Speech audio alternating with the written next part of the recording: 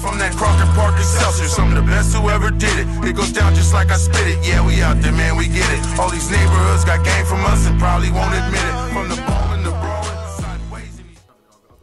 Yeah, Joe Shasky III, born and raised literally 5 blocks from here. I'm fifth generation San Franciscan. My dad grew up in St. Mary's Park, in the house that his grandfather grew up in, and then my mom grew up on 45th and Noriega. And so my wife, she's from Glen Park, and she's a city girl, and our moms actually went to high school together. Small world, right? Can you believe that?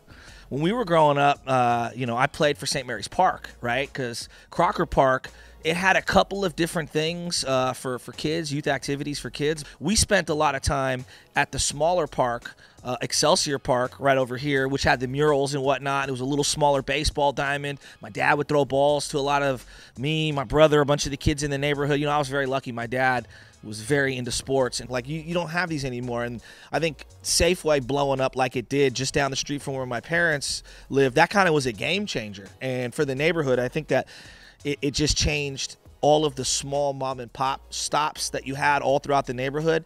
And instead of getting groceries there, you just went to Safeway, so that changed things big time. And then Excelsior really is West Coast Hell's Kitchen. And I didn't understand what they were talking about until I got older and I started, just going to different parts of the Bay Area, different parts of the state, different parts of the country. And you realize, out here having a Tongan and Irish, friend, who's half of each, that sounds insane to somebody from different parts of the United States. If you go to Arizona, Filipino and Irish, what? Italian and Japanese, what? But out here, you'd see all that. And so I think we got introduced to just different cultures and different kinds of people, and always been a motorcycle kind of 81 chapter 81, if you will, feel to the neighborhood, where somebody would have a motorcycle out front or they'd be working on a truck out front, and it was always it was just different. Again, you saw lots of different ethnicities. I think also being at the hub of Geneva and Mission, where so many different neighborhoods intersect, the 14, the 29, the 15, all these different buses, the 49 would come down, the 47 would come down. You had the 14. You had so many different buses that would come through at that one intersection, and then BART being so close. You just got people from all neighborhoods, all ethnicities, and as the neighborhood started to change, you got less and less of that.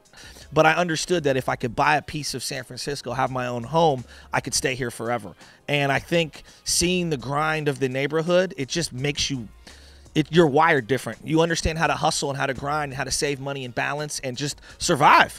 And I do think it makes you a tougher individual, but more importantly, it makes you look at your neighborhood so different. I look at Mission Street now and I see all the vacancies, and it's heartbreaking.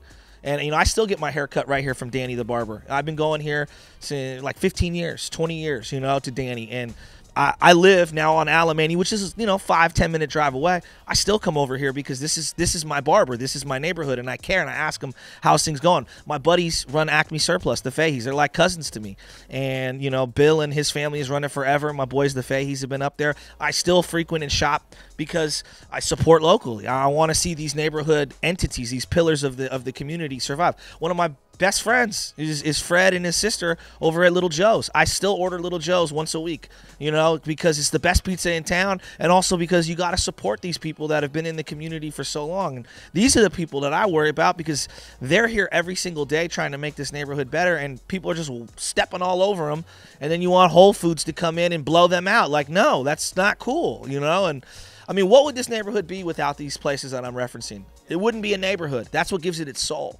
We breed people in this neighborhood different than other neighborhoods, and I mean that sincerely. Whether we're talking about famous people like Jerry Garcia or Sal Castaneda, who's on television, or we're talking about people that run businesses like my boy Mike over here that runs Calabria Brothers.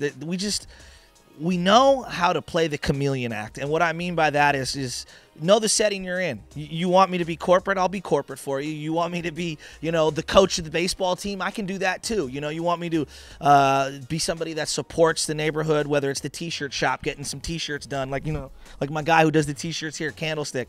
Just embrace the neighborhood, right? And it will give it back to you. And you learn how to kind of fit in any setting, and you learn how to grind. And the griminess and some of the imperfections of the neighborhood, I think, are the most beautiful parts of it. And the murals and things like that, it's the raw, the rugged, the real, that really makes me appreciate it. The realness of San Francisco life is encapsulated in this little corridor over here. And, you know, it's only going to continue to change and evolve, and evolve is a good thing.